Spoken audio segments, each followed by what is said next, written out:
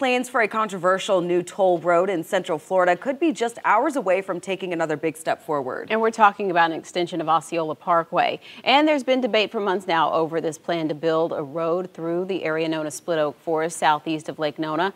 Now a new agreement's been reached that could make it happen. News 6's Mark Lehman's following this story live this morning. Mark, the Expressway Authority set to vote on the deal today, but not everyone's happy about it.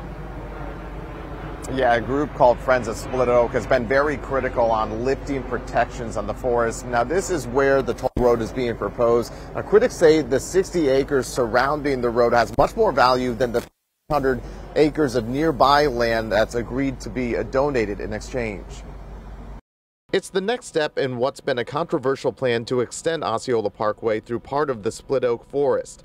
The Expressway Authority is set to vote on a deal to exchange more than 1,500 acres of land and $66 million for 60 acres in Split Oak, where the toll road will be built. We just view this as a win-win for the environment and for the people and the public. Florida Fish and Wildlife Chairman Rodney Barreto, who's in California, spoke to us via Zoom. It came after FWC agreed to lift protections on the 60 acres of land last week.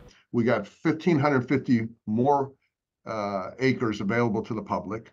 Now we're gonna manage them. We're gonna rehabilitate them. The deal, though, has been met with disapproval from environmentalists, some booing after FWC's vote. Critics of the deal saying it's not a fair one because the land through Split Oak has much more biodiversity than what the state is receiving in exchange. Every square inch of Split Oak is valuable.